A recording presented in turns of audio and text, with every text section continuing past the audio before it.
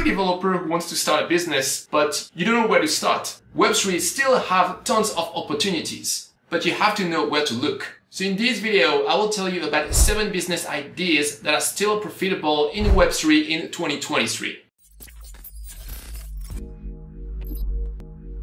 If you're new here, I'm Julian, and on In The Blogs, I help you to become a Web3 developer so that you can make more money, get more freedom, and work on projects that you love. And if you want to get a full roadmap about what you need to learn to become a Web3 developer, check out my free masterclass. The link is in the description. Okay, so let's start with bad business ideas in Web3 in 2023. So basically everything which has a token in it, like an ICO where you want to sell a token to other people and make a lot of money, this is so 2017. In 2023, we have a lot of regulation. So if you do this, you have a decent chance of going to jail, and the demand for that is really low. Another possibility is to create a DeFi protocol and to airdrop the token for free to user. And if you already pre-mine some token for yourself, you could resell these tokens in the future, but it can still be considered borderline, and I really don't think it's a good time for that. So all these ideas that were valid in the past, for now, you can just forget about them.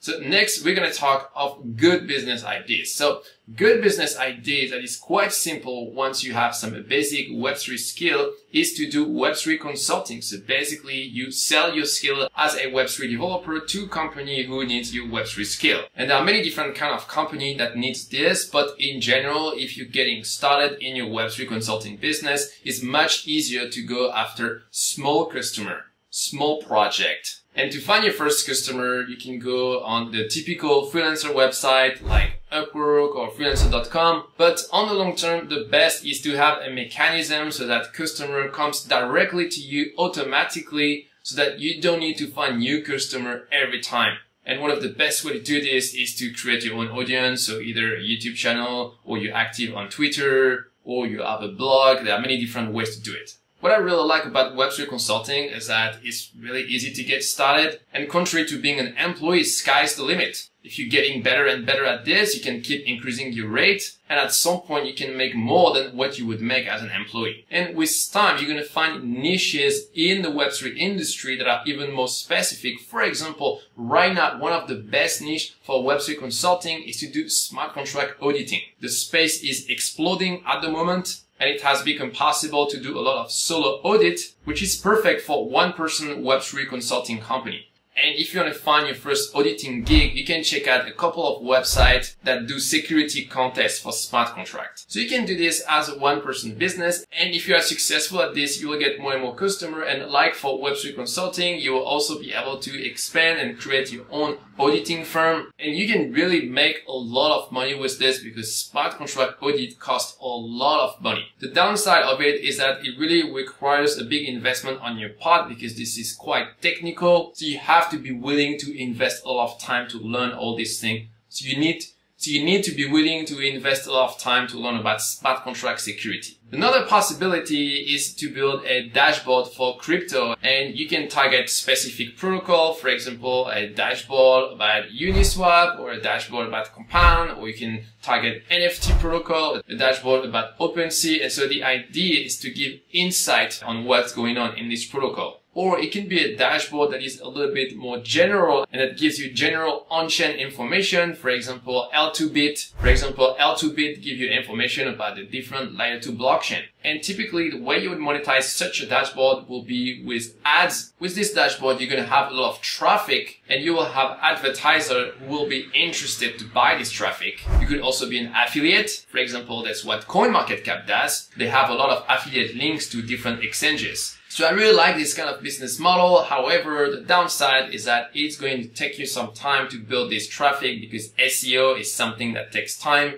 So for the first 6 months to 1 year, you will probably not make any money. But long term, I think it's worth it. Another possibility is to do a wallet. So you can do a wallet that is specialized for a specific use case. For example, a wallet for DeFi or a wallet for NFT. And the idea is that you will help users to visualize their assets in a very user-friendly way because you will target some very specific assets. So these assets are already handled by famous wallets like MetaMask, but many they are handled in a very generic way. And you can do something more specific that is more helpful. You can also have some button to activate some specific functionality of DeFi protocols. So that means that user can use this DeFi and NFT protocol directly from your wallet, which make it very convenient. And another possibility is to do a wallet for in-game assets for blockchain games. So you have a lot of blockchain games that are popular, and in these games, users tend to have all sorts of assets that are represented by NFTs. So you could start by doing a wallet that targets a specific game that is super popular,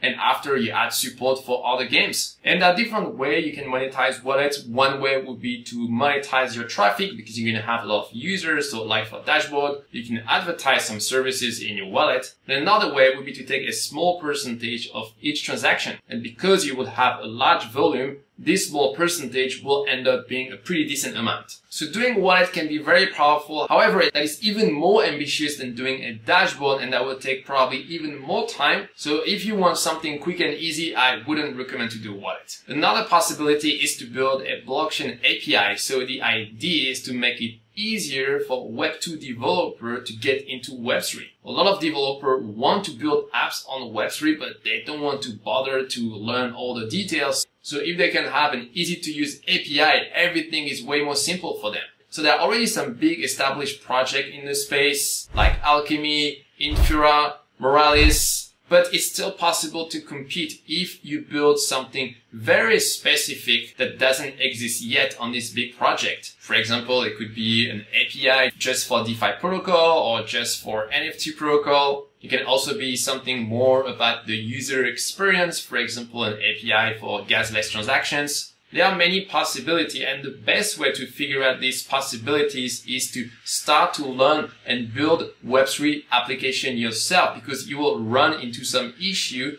and it will be way easier to figure out which feature to put in your blockchain API to solve all this friction. And typically with a blockchain API, it will be a freemium model where there is a free tier for a limited usage, and after that you are charged with a subscription. Another possibility is to do no-code tools for Web3. So the idea is to make it easy for end user to build Web3 applications. For example, you could do a token minter. So a token minter is a web application that allows end user to mint tokens on the blockchain. So they just need to do a few clicks and boom, a new token is deployed. And to monetize this, you are charged per use. So for example, if you want to mint one token, you will pay a few $100s. I've actually done this myself for Eat the Blocks, and I made some money like this. Another possibility is to do an NFT minter. So you would do an app that allows anyone to mint a collection of NFT. And another thing you can do is leverage AI for these no-code tools. So if you do an NFT minter, actually, you can do something even more ambitious and generate the collection itself by using AI. So a user would specify some parameters for what this NFT collection is about.